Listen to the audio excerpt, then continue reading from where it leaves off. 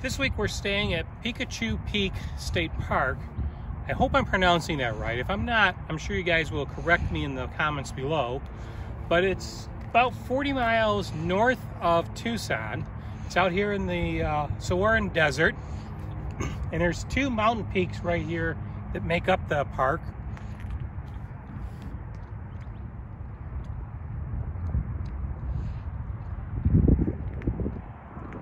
When we get back, we'll show you our campsite. Welcome back to Zephyr Travels. I'm Randy and this is Diane.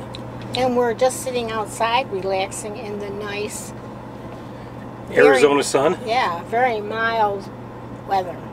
Yeah, we are in Tucson, Arizona. We're actually about 40 miles north of Tucson at Picacho State Park.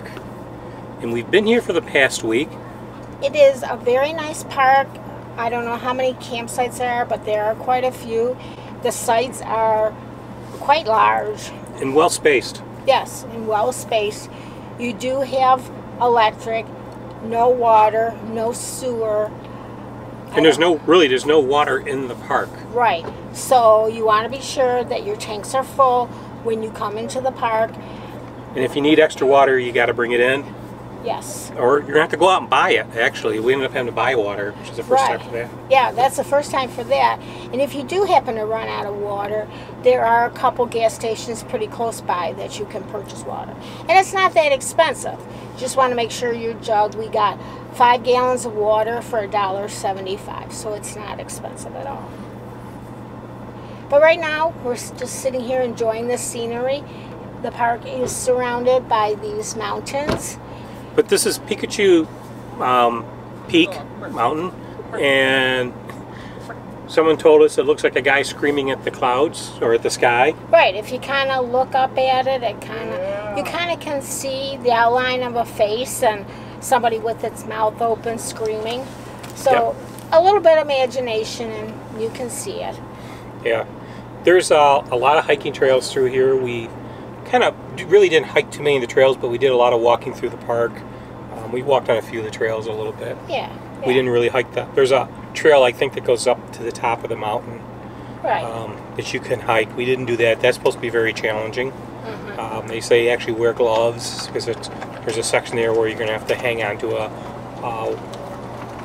cable or a chain or something as you climb up. So it's a very challenging hike. Right. And there's actually a hike around the mountain that you can take.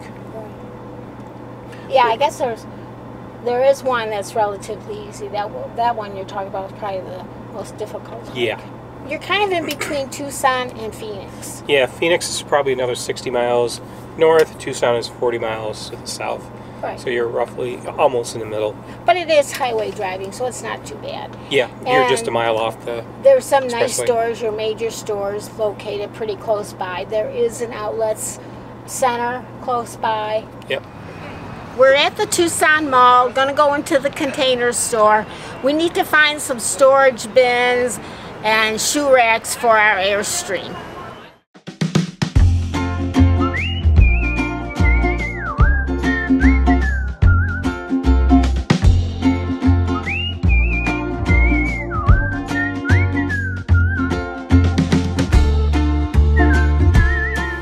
These would be good for in the bathroom to stick on the wall, and you could put things in them.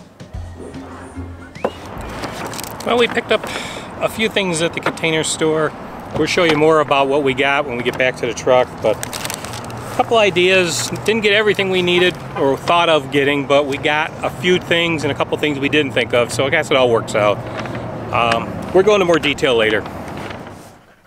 Now that we're back from the container store, what did we get?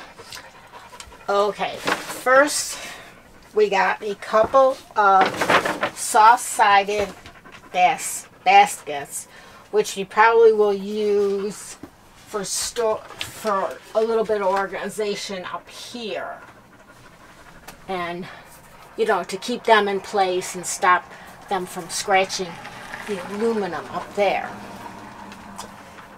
And we will show you more of that once we show you everything we bought. Then we decided we needed some more organization in the bathroom.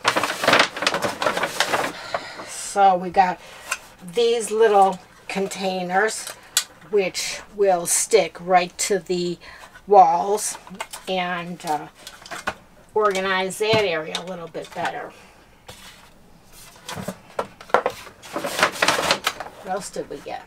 Oh, these are for the truck.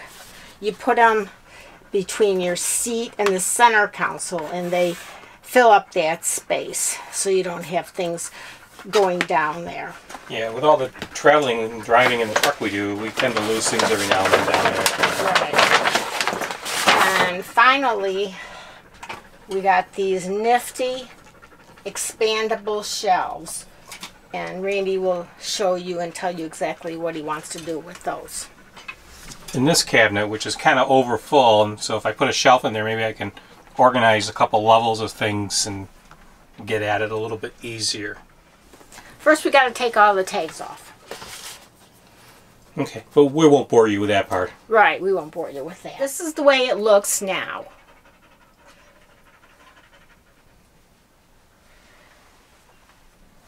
It's a little crowded in the bathroom, so we may not be able to film how we're putting them up and figure out what goes in them, but we'll show you after we're done. All right, yeah.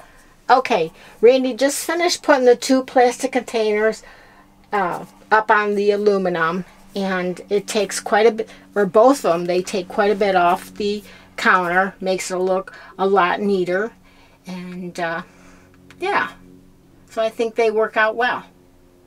And they're very easy to install, just a couple, you know, sticks or whatever of adhesive on the back, and they do come with the adhesive, so just make sure they're level and quick mounting. Very easy. The baskets we bought are soft-sided, which is what you would want to probably use in this overhead cabinet because of the shape of the cabinet. It, you know, it rounds with the style of the Airstream. The curves. The curves of the Airstream. So, yep, we got 2. We were a little concerned if they were too big, but they seem to fit nice. So now we'll go ahead and see how much fits in them. Here is the finished project. It looks somewhat better, a little more organized, and we did take a couple things out that we really don't use a lot, so we didn't find them necessary to keep up there. But I think having these things in the baskets will, you know, stop them from sliding around when we are traveling and from marking up the cabinet itself.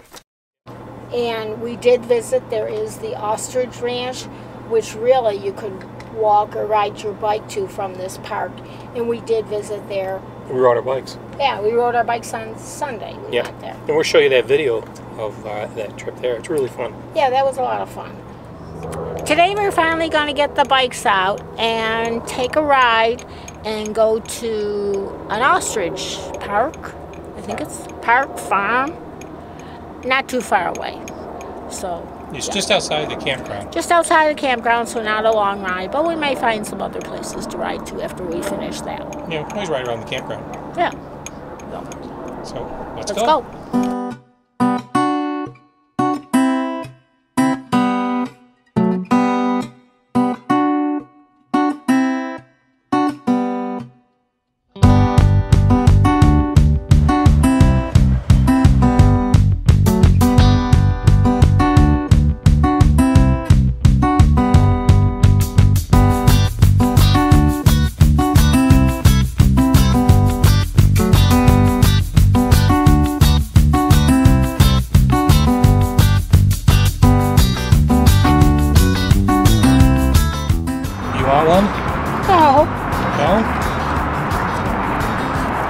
Well, not to travel with.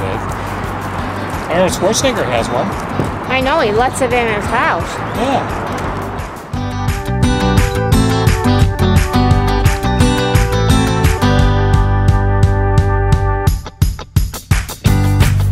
Where are we going to put it? Back of the truck. You can't have farm animals in the village.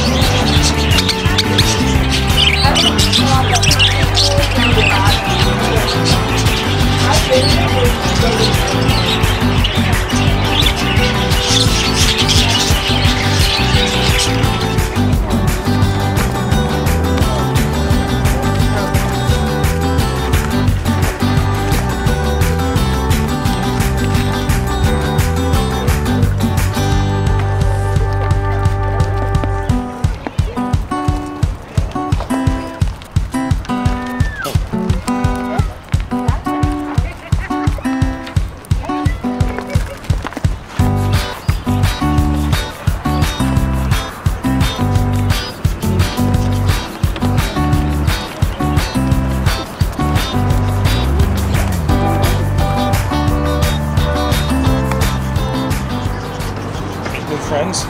Yes.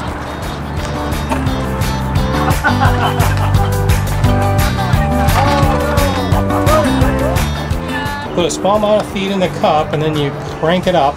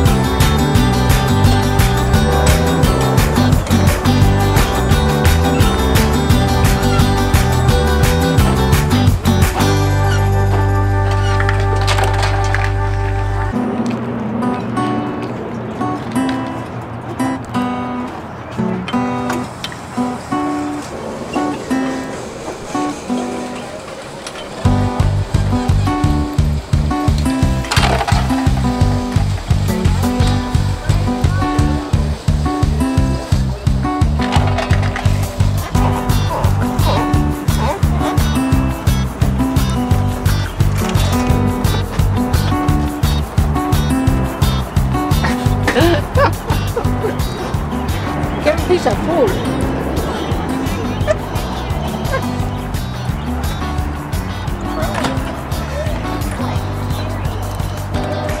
Watch out. Eat my hair.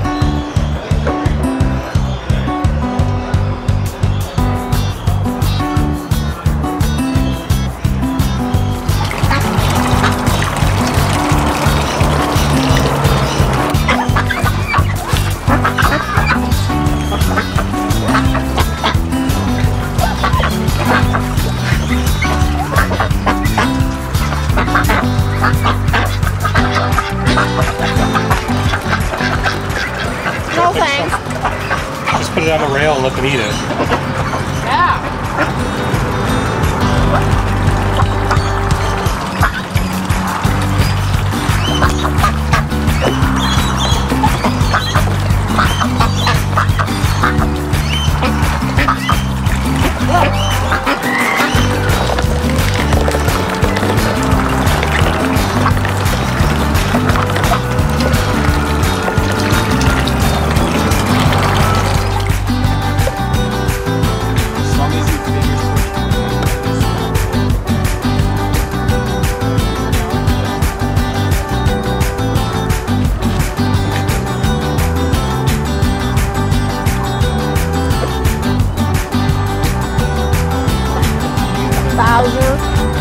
much? You took quite a bit.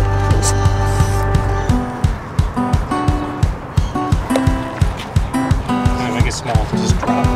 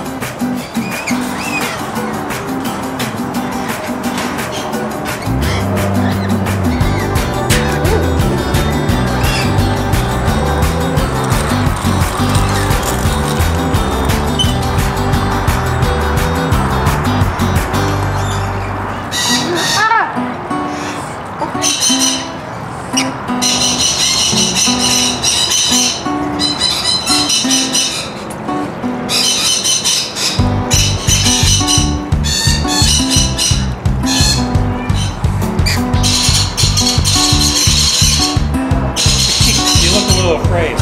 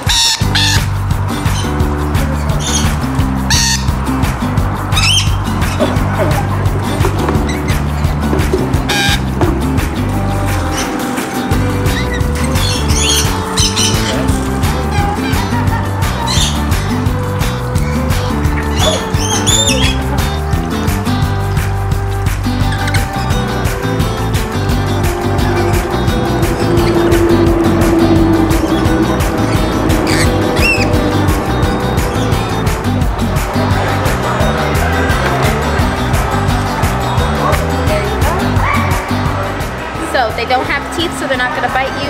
And then they also don't have their stingers, you're not going to get stung. So you're going to spread apart your fingers. Go ahead and take the squid, place it right in between your fingers, and then close your hand. Put your hand about 6 to 8 inches into the water, or just enough room for them to hover over so that they can get it.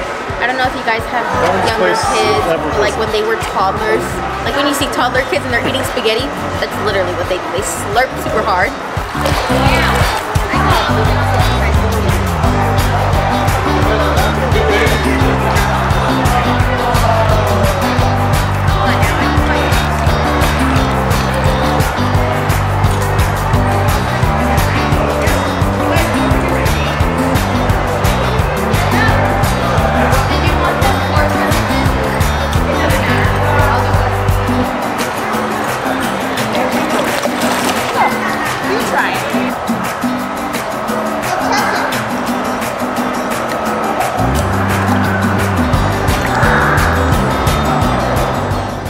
We just finished our visit to the Rooster Cogburn Ostrich Ranch. And it's right near where we are staying at the Picachio State Park.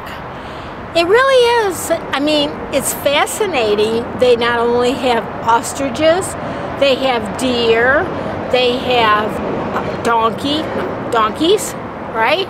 Miniature donkeys. Miniature donkeys, goats, birds, tortoises, stingrays. Bunnies. Oh, and bunnies. Bunnies were my favorite. Yep. They give you food that you give the donkeys, the goats, the deer, and the ostriches. Yeah, I think the donkeys were my favorite. The ostriches were a little scary. They were kind of like aggressive when you had the food near them. They were like, oh, and the ducks. And the ducks were kind of aggressive too. and then you can buy, they give you coins actually to buy food for the bunnies, and they give you, what else? Oh, nectarine for the birds, and a piece of asparagus for the tortoises. But the bunnies were my favorite. And they have quite a few. They're all different colors, but they're so gentle when you give them the pieces of food. And they're so cute when they eat. Bunnies were nice, but they were kind of slow, because they had to sit there and eat the piece of food, and you had to wait. They wouldn't take any more. They kind of had their own little pace. The birds kind of frightened you when they first, because they'd land right on you and you didn't realize what was going on. They wanted the nectarine. They weren't too bad. But all in all, it was a great visit, a great time, and well worth a visit if you're ever in this part of Arizona. But overall, it was a lot of fun. I highly suggest you, if you're in this area and you're looking for something to do for a couple hours, this is kind of fun. It's $15 per person, basically, for the food and everything. It's no discounts for age or anything, but it was a lot of fun. Yeah, and especially if you have children. That's true. A great place to bring your kids. Tomorrow we head into Phoenix, and we will be in the area for the next month. Yep, and we're going to try to find some things to do. We're in 5 different campgrounds. Oh, 5 different? I checked that today. 5 different Maricopa County campgrounds, and they're staggered kind of around the city of Phoenix. And so I think we're going to try to find something with each of these parks that's nearby to do. Whether it's visiting a town, maybe taking a drive a little bit to some places nearby.